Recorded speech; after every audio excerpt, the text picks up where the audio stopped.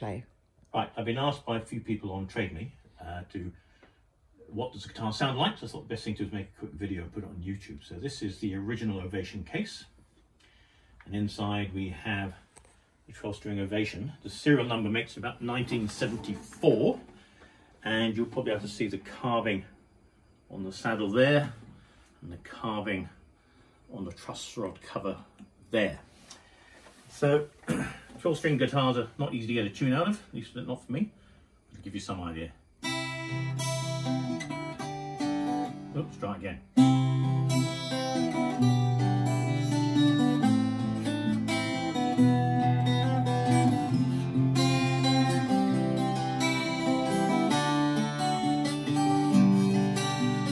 And like a 12-string, it's typically out of tune. I only restrung it about 10 minutes ago. Some idea, intonation is good on the 12th fret.